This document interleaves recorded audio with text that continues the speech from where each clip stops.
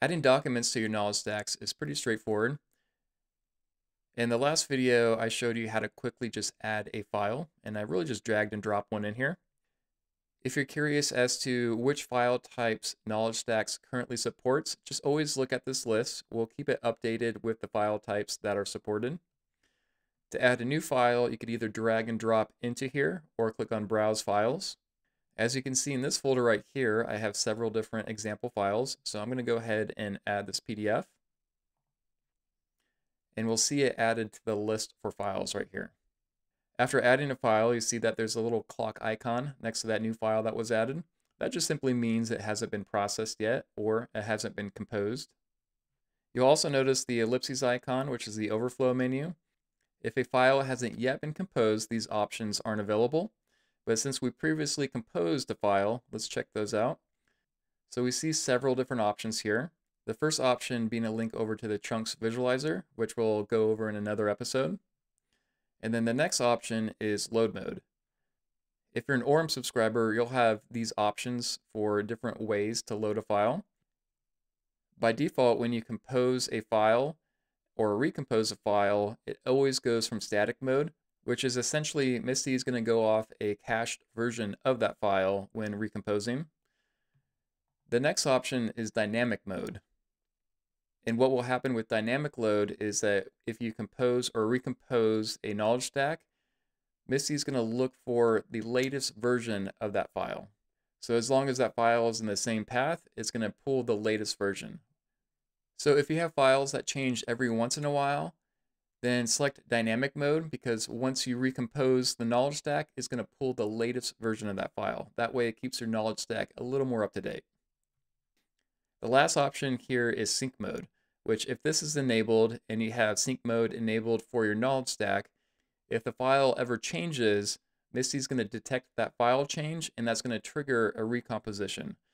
So let's say the next time that Msty is launched and sync mode is enabled, it's going to check that file, and if it sees that there's an updated version, it's going to automatically recompose the knowledge stack. This is great if you always want the information to be kept up to date, but keep in mind that this is going to be a little more process heavy because it's going to continually monitor to see if the file has changed, and if it changes, it's going to automatically recompose, which of course is going to take up some of your machine's resources. We'll go ahead and select dynamic mode and click on apply. And if it is in dynamic mode, you'll see this little circular arrow icon there. Okay, let's click back on the ellipses and check the other options. This next one is marked for reprocessing. So if it's marked for reprocessing, when you click on compose, it's only going to compose the files that are marked for reprocessing, and it's going to ignore the others during that composition. The next couple options are lock temporarily or lock permanently. If you select lock temporarily, what's going to happen is when you compose, it's going to ignore that file during recomposition. And so it's more of a kind of temporary lock that you decide when it's locked or unlocked, which is slightly different from the marked for recomposition. And then if you choose lock permanently, just be aware that if you do this option, there's no going back. You would have to create a brand new knowledge stack and then redo everything. Because what lock permanently does is it's just going to lock in that vectorized database for that file permanently, and there's no undoing that. And you may see some files that are permanently locked, and that's going to happen if you import a knowledge stack, because at that point, we're going to assume that the files, the source files for that knowledge stack are on a different device, and that you're basically importing the database, the vectorized database, onto your device. So if you import a knowledge stack, they're always going to be locked, and there's no unlocking those files.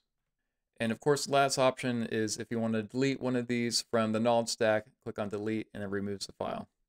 Okay, at this point, I'm going to click on compose.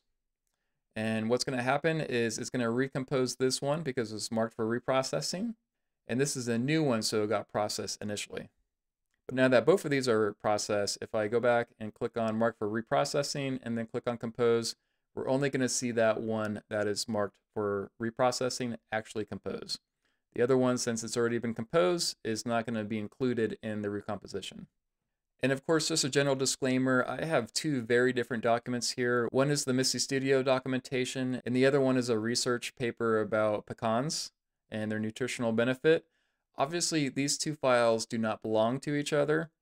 Contextually, they are very, very different things. So when you're creating your knowledge stacks, you want to be very focused with what is contained in your knowledge stack. That way you have the best information that you're providing to the model and not these separate things that really don't belong with each other and don't make sense to be in a knowledge stack. So these files are all added just for demonstration purposes, but I encourage you all to be very specific with what you put in your knowledge stack to make it as focused as possible. The next thing I want to cover in this video is folders. So I'm going to expand this section here. And then you can either browse your folders and then select them to add them here, or you could drag and drop them.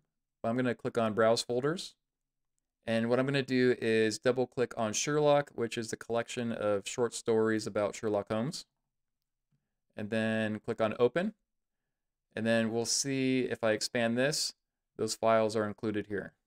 If you want to see any files that are going to be ignored for processing, click on Show Ignored Files. In this case, it's all just text files, so I don't expect to see anything. But if you have a file in here, maybe one that starts with a dot, which isn't going to be readily visible, clicking on Show Ignored Files will show those files that will be ignored by processing. And if you notice the ellipses icon on the far right, that simply is just a way to see that file within your file manager. Okay, at this point, I'm going to click on Compose again. And then we'll see that these two were processed, and now it's going to the folder. And it's going to process the files within the folder and add that to our knowledge stack. Now that the folder has been composed, let's go and click on the chunks visualizer. And in here, we'll be able to see how the different files were chunked. All right, so for the first one was a PDF. We could see that there was 22 chunks involved in that. And then these next set of files are all the ones that were in the Sherlock folder. So these are my Sherlock Holmes short stories. And we could go through and view how these were chunked. The chunks visualizer is going to be a very important interface that we're going to come back to often, because this is the data that's going to be queried on, and the results of that are going to be sent over to our model for context. So we want to make sure that the chunks contain the type of context that we would want the model to have when formulating the response. We're not going to go into great detail in this video, but this is something that I'm going to consistently come back to because of the importance of chunks as context that's sent to the models. And in the next video, I'm going to dive a little more into folders and show you how you can ignore certain file types and subfolders with our Msty Ignore feature.